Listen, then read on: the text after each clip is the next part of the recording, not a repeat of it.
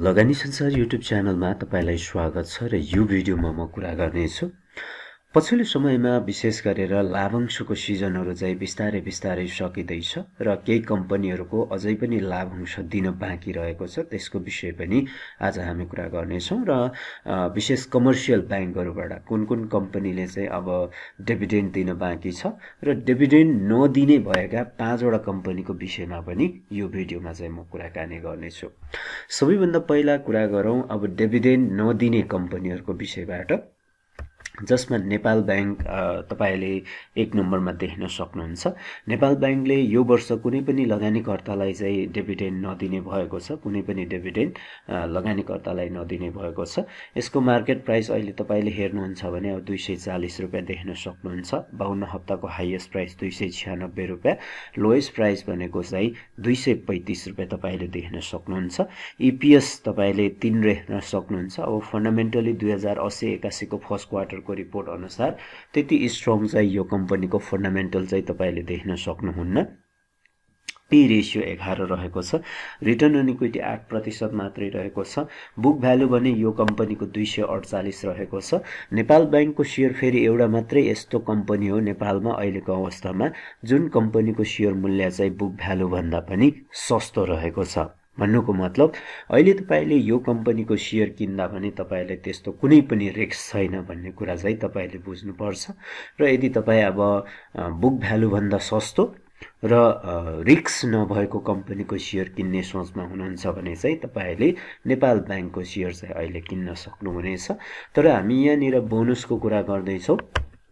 नेपाल बैंकले 4 वर्ष कन्टिन्युली 25%, 16%, 17% र 12% का दरले चाहिँ लगानीकर्तालाई चाहिँ डिभिडेन्ड दिएको थियो। तर यो वर्ष भने कुनै पनि डिभिडेन्ड चाहिँ नेपाल बैंकले नदिने भएको छ। यो कम्पनीको मुख्य समस्या भनेको चाहिँ नन परफर्मिङ लोन हो। तपाईले फाइनान्शियल इन्डिकेटर हेर्नुहुन्छ भने नन परफर्मिङ लोनमा एकदमै धेरै समस्या तपाईले नेपाल बैंकमा चाहिँ देख्न सक्नुहुनेछ। र अब अहिलेको अवस्थामा हेर्नुहुन्छ भने यो कम्पनीलाई तपाईले टेक्निकलले पनि हेर्नुहुन्छ भने यो कम्पनीको शेयर मूल्य गिरावट नै देख्न सक्नुहुनेछ। त्यस्तै अर्को कम्पनी तपाईले डिभिडेन्ड नदिने कम्पनीमा केबीएल लाई हेर्न सक्नुहुन्छ, अर्थात कुमारी बैंक लिमिटेडलाई। यसको मार्केट प्राइस पनि 160 रुपैयाँ तपाईले देख्न सक्नुहुन्छ। 52 हप्ताको हाईएस्ट प्राइस भनेको 208 रुपैयाँ, लोएस्ट प्राइस भनेको 149 रुपैयाँ देख्न सक्नुहुनेछ। अब फन्डामेन्टली यो कम्पनी पनि एकदमै विक रहेको छ।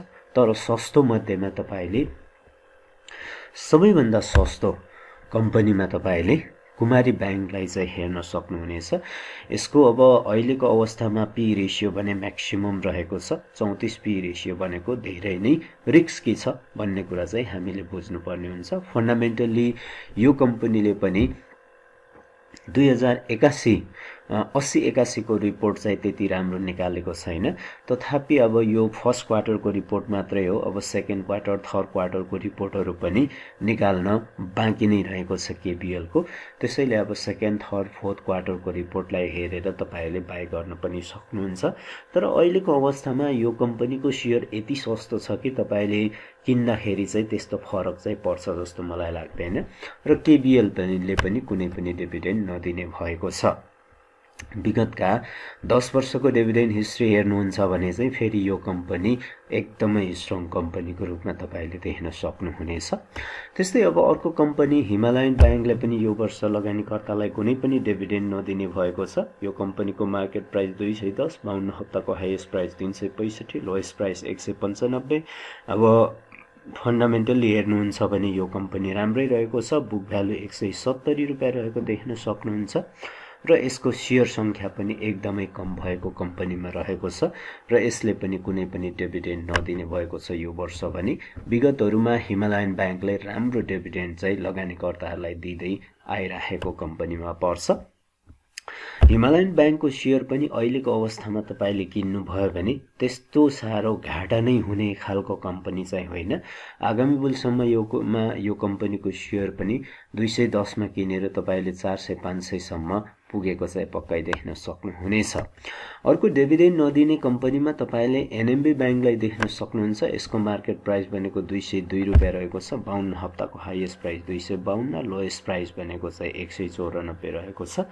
अब फन्डामेन्टली एनएमबी को स्ट्रङ रिपोर्ट आएको छ। 80-81 को फर्स्ट क्वार्टरको रिपोर्ट अनुसार return on equity 12%, book value 159 रुपैयाँ देख्न सक्नुहुनेछ एनएमबी मा।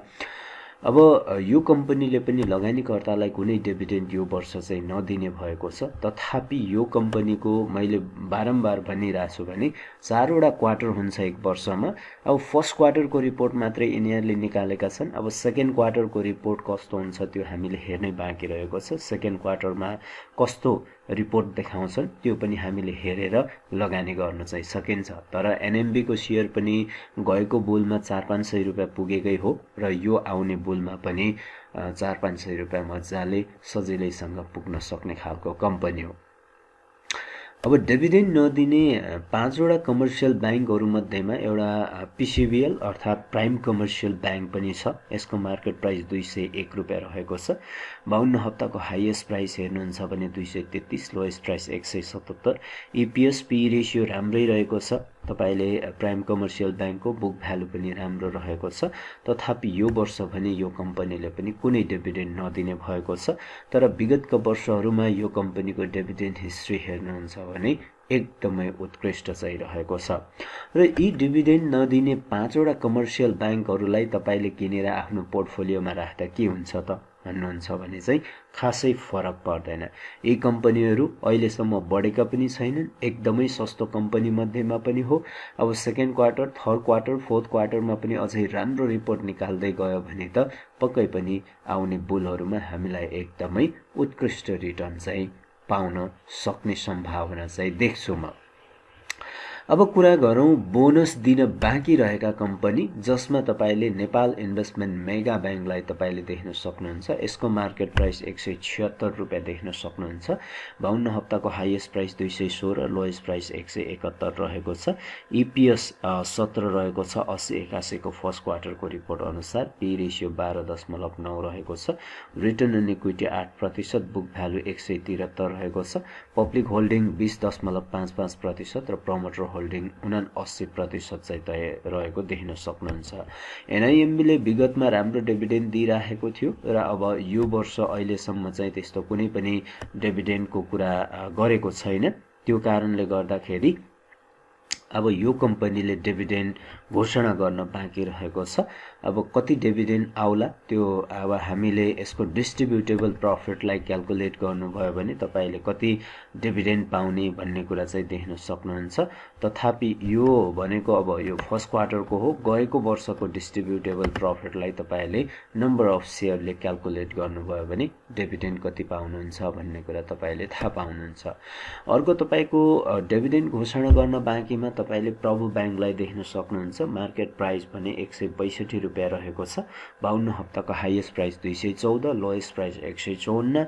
ईपीएस 17, पी रेशियो 12, एकदमै अन्डर भ्यालुड शेयर रहेको छ। बुक भ्यालु 177 रुपैयाँ 47 रुपैयाँ देख्न सक्नुहुन्छ। पब्लिक होल्डिङ तपाईले यो कम्पनीको 49% र प्रमोटर होल्डिङ 51% रहेको छ। फरेन ओनरशिप पनि 0.06% तपाईले देख्न सक्नुहुन्छ। अब डिभिडेन्ड प्रभु बैंकको पनि अहिलेसम्म घोषणा भएको छैन। अब यो कम्पनीले कति डिभिडेन्ड घोषणा गर्ला त्यो पनि हेर्न नै बाँकी रहेको छ। यसले गएको वर्षहरुमा ठिकै डिभिडेन्ड दिइराखेको छ। अब प्रभु बैंकको पनि कति डिभिडेन्ड आउला भन्ने कुरा चाहिँ तपाईले लास्ट 2079-80 को fourth क्वार्टरको distributable प्रॉफिटलाई number of शेयरले divide गर्नुभयो भने कति पाइन्छ भन्ने कुरा तपाईले सिम्पली क्याल्कुलेट गर्न सक्नुहुनेछ। अब त्यस्तो ठूलो एक्सपेक्टेसन चाहिँ नगर्दा हुन्छ।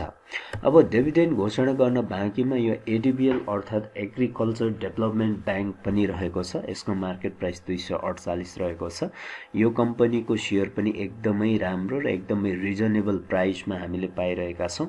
मार्केट प्राइसमा तपाईको अहिले अब 52 हप्ताको हाईएस्ट प्राइस हेर्ने हो भने 346 रुपैयाँ, लोएस्ट प्राइस 225 रहेको छ।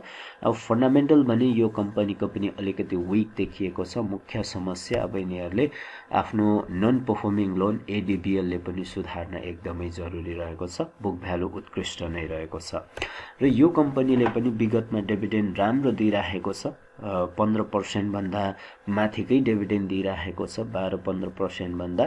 तर यो वर्ष कति डिभिडेन्ड दिन्छ त्यो पनि हामीले अब हेर्न बाँकी रहेको छ।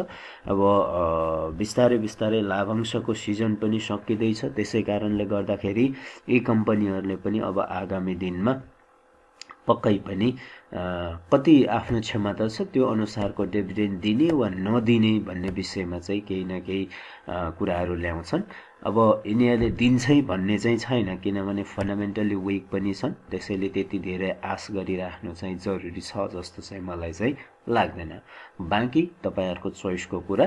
तर अब यो वर्ष यिनीहरूले डिभिडेन्ड दिए पनि नदिए भने अथवा 5 वटा जुन डिभिडेन्ड नदिने कम्पनीहरुको विषयमा मैले भने यी कम्पनीहरुको शेयर भनेको अहिले एकदमै सस्तोमा, हामीले आईपीओ को मूल्य भन्दा पनि सस्तोमा पाइराछौं। त्यसैले मिल्छ र तपाईहरुलाई इन्ट्रेस्ट छ भने तपाईले शेयर किन्दाखेरि पनि खासै फरक पर्छ जस्तो चाहिँ मलाई चाहिँ लाग्दैन। शेयर बजार जोखिमपूर्ण हुन्छ, त्यसैले तपाईले लगानी गर्दा आफ्नो व्यक्तिगत अध्ययन लगाएर मात्रै लगानी गर्नुहोला। Thank you so much.